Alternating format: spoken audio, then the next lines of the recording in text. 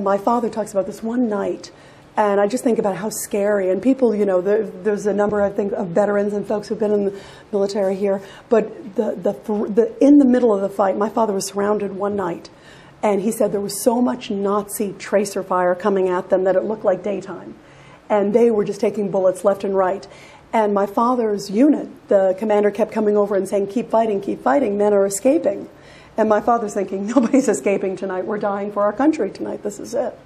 And, you know, we're surrounded, totally surrounded by tracer fire. And at this point, my father said they were almost basically down to bayonets and hand-to-hand combat. They were so short of weapons and guns, and they weren't getting reinforcements, of course. And the Americans were sending down some parachutes with some weapons, but very few. And the Russians were sending down the wrong bullets and everything, you know, and barely sending down anything. So they were left to slaughter. And then his commander said, keep fighting, more people are escaping. My father just thought it was like a fantasy. And then they said, it's your turn. And it was my father was one of the last men out. And I've come to learn in Polish history that these guys who actually did this escape are very much considered heroes. So my father said, where are we going? You know, and there's nowhere above ground. We don't have, first of all, any aircraft. There's nowhere around us. And they said the only place to go is below ground. And so he escaped through the sewers. And can you imagine how scary that must have been? But at that point, it was march or die, is what they said. This is it. So the sewers, and I've come to learn, we went through sort of a sewer to see what it was like. And the sewers are so dark, it's like this dark maze. And if you have to hold on to the person in front of you, basically for your dear life, because if you take a wrong turn and you're one of the guys in the back, you're doomed. And so my father was holding on to this guy in front of him for dear life. And the guy in front of him had a machine gun, and the cone of the machine gun kept hitting it up against my father's head. So much so that when he finally got out of the sewers, and they were, you know, you can imagine the smell, and they were seeing dead bodies floating by them and everything else. You can imagine what was in the sewers. And nowhere, you know, and the Nazis were finding out about it and throwing down, you know, hand grenades and flooding them out and gassing them out. And so my father finally made it to the safety and was coming up. Everybody said, oh my gosh, what happened to you? He was drenched in blood. And he didn't realize the cone of the machine gun was cutting into his head so much that to this day he still has a scar. Wow. And when we went back to Poland, I played Rita the journalist and did the digging and the investigating. And I was saying before about my father's memory was amazing because dates that a first Polish document showed, well, maybe he was a day or two off. He's like, no, I remember that date. Turned out he was right.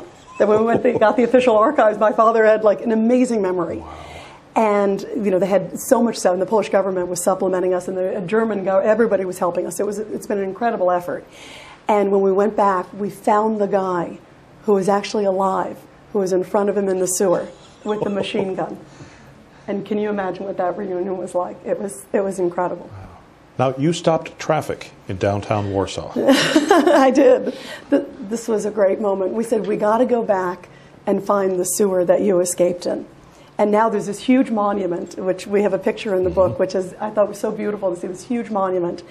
And when the president, now the late president, unfortunately, Lech Kaczynski, found out that my father was one of the sewer guys, the guys who escaped through the sewers, they said, your father's one of the few heroes. We don't have many of them alive, needless to say. A lot of them, you know, didn't make it through the sewers, or a lot of them died soon after. And so we went there, and I said, where's the actual entrance to the sewer? And it was in the middle of downtown Warsaw, in the middle of Old Town. It was almost as if, you know, you're in the middle of, you know, Reston or even D.C., basically. And it was such a busy intersection, but you could see these little yellow bricks leading up to it and this small opening. And my dad said, I was a lot skinnier then. You know? I was able to get through it.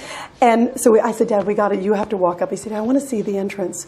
And this was one of the most beautiful moments, you know, to see this. It was a couple of us who were filming a documentary at the time because we wanted to capture these moments. And we stopped traffic in all these different directions. Can you imagine like one of the busiest intersections in like Washington, D.C. or New York or anywhere in the country? We stopped traffic, and my dad walked up, and not a single car honked. And you could see tears rolling down the eyes of drivers. And they were saluting my dad or giving thumbs up because they knew that it was an old fighter going back to his escape route. It was so beautiful. It was just a magical moment. He may indeed be a quiet hero, but he is a national hero of sorts in Poland, is he not? Now he's become one. And in fact, you know, it was neat. The president, his father and my father were actually in the same unit. and which was for a brief period of time. So it was wonderful. The president was asking my father, you know, tell me what it was like, telling me about how bad the weapons were and how we're. So it was an amazing moment. And for my father, who literally left, you know, Warsaw was an inferno, and last time he stepped foot in Warsaw was in October 1944. It was leveled. My father left with a shirt on his back. He was barely alive, and shoved onto a rail car at that point to a POW camp.